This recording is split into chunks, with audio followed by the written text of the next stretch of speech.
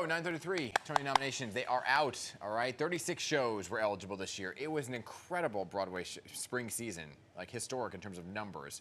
So let's talk about your favorite musical or play and if it made the top honors. Yeah, we are weighing in with Paul Wontorek, the editor-in-chief of Broadway.com. He is also the producer, excuse me. Ooh, producer and chief correspondent of The Broadway Show with Tamsen Fadal, which airs right here on Pix 11 on Sundays. Great to have you here, Paul. You got choked up. It's been a nail biter of a season for Broadway fans. First of all, I mean, seriously, there were so many shows that came out, and it's just like, oh my gosh, who are they going to pick? There were 12 openings in 9 days just last week, which is unheard of. Just to squeeze it all in before, it was crazy. Before Tony season. And I thought I knew a lot of let's talk about best musical nominees, right? A lot to pick from.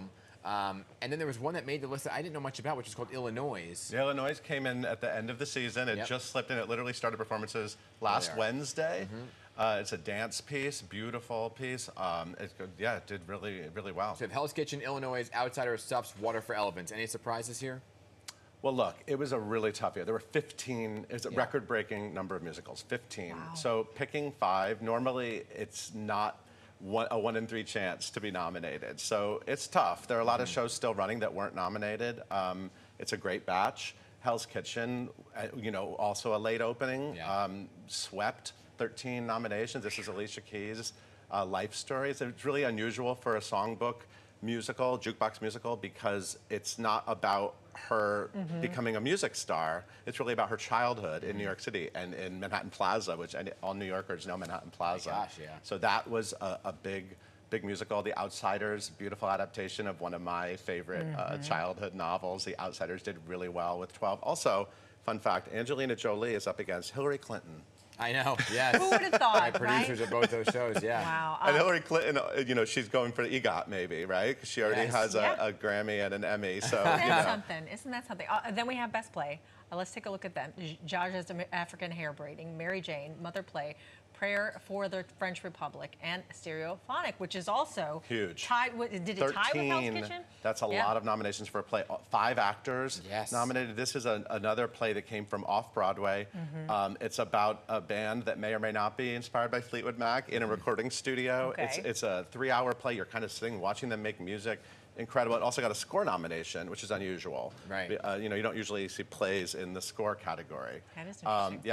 And Zsa's African Hair Braiding. I don't know if you guys saw that play. That was one of I saw it late in its run, and it was one of my favorite plays. So I was really happy that it got represented so well. Awesome. Let's talk about best performance by an actress in a leading role in a play. This category, I feel like it's going to be the toughest one here, okay?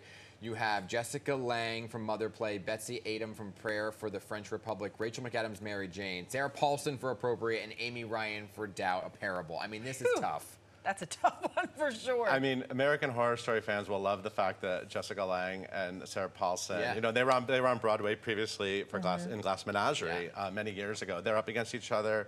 Incredible. Rachel McAdams came in at the end of the season.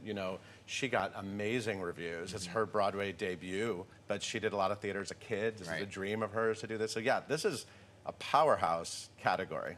Yeah, that's a tough one for sure. Okay, actor in a leading role in a play. Let's look at the contenders there. William Jackson Harper, Uncle Vanya. Leslie Odom Jr., Pearly Victorious, A Non-Confederate Romp Through the Cotton Patch. Liv Schreiber, Doubt of a Parable. Jeremy Strong, An Enemy of the People. Michael Stolberg, Patriots. That's another tough one. Holy cow. Yeah. Seriously, this is a tough year. Jeremy Strong, I think, maybe has an edge this year. That's an amazing performance. Leslie Odom Jr., previously a winner for Hamilton. This Pearly Victorious, this is Ossie Davis's play, came back to Broadway in a beautiful revival, and I'm really excited for him. He also was a producer of it. It was very much a pet project for him, so I was glad to see them have such a great showing as well. Yeah, we just had Kara here yesterday from Pearly Victorious, and she's nominated as well. Let's talk about actress in a leading role in a musical. So there were quite a number of shutouts here because of the fact that there were so many.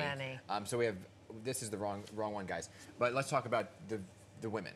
Yeah. You have Eden Espinosa. Yes. From Lempicka. Yeah. I mean, she's getting a lot of crazy, great reaction to that. The show not itself, but her. Yeah, she hasn't been on Broadway in a while. She was a fabulous Elphaba many years ago. Malia Joy Moon from Hell's Kitchen is a brilliant newcomer playing young Alicia Keys. Yeah. Kelly O'Hara. Days of Wines and Roses, Marianne Plunkett for The Yeah. Notebook, and Gail Rankin for Cabaret. Yes, Cabaret did very well. A brand new revival at the Kit Kat Club. Kelly O'Hara and Brian Darcy James were both nominated for Days of Wine and Roses, which was a musical that didn't run the full season, but beautiful performances. And Marianne Plunkett is a previous winner who hasn't done a musical in many years, and she and Dorian Harewood are the older couple in The Notebook, and they were both nominated, and I mean, heartbreaking Cried like a baby. performances. Cried Did like you? a baby. He Yes. still cries when he talks about it. And finally, for actor in a leading role in a musical, we have Brody Grant, The Outsiders, Jonathan Groff, Merrily We Roll Along, Dorian Harewood, The Notebook, Brian Darcy James, Days of Wine, as you just said, Days of Wine and Roses, Eddie Redmayne, Cabaret, another one. Whoa, heavy hitters. First of all, I love Brody Grant. He's the star of The Outsiders, a fantastic young talent. That kid is going places, trust me. Put money on that one. Jonathan Groff, beloved Broadway actor. I think this may be his year. And also his co-stars in Merrily We Roll Along. Daniel Radcliffe got his first nomination. Yeah, I saw and he has really dedicated so much of his career to Broadway, so I'm very excited. Any for him. upsets? You know, I personally thought Ali, I forget his last name, but from Tommy was unbelievable. Didn't get nominated, but any upsets when you look at it? In terms of snubs? Yeah. I mean, I love Water for Elephants also. That's a beautiful show that did very well. Didn't get any acting nominations. Those actors are fantastic. It's hard. Yeah. This is a tough year. Yeah. There's way too many shows out there. I'm thrilled for the nominees, and I hope that the shows that weren't given as much Tony Love are able to find an audience and stay open as well. Yeah. Anyway, thanks for coming in. Such an course. exciting time. Yeah. So many shows you got to still see. Oh, and by the Holy way, cow. on Broadway.com, you can vote for your favorites if you don't like how this all turned out. The Broadway.com Audience Choice Awards, we've been doing this since the year 2000. It's a great opportunity. We're allowing people right now to go on and nominate. And then this Friday, we'll announce nominations and people can vote for the final winners. Love that. Yeah, Awesome. so that's a lot of fun, too. Good to have you here, Paul. Thank you for having me. very much. We'll call them the Pauls. The Paul Awards.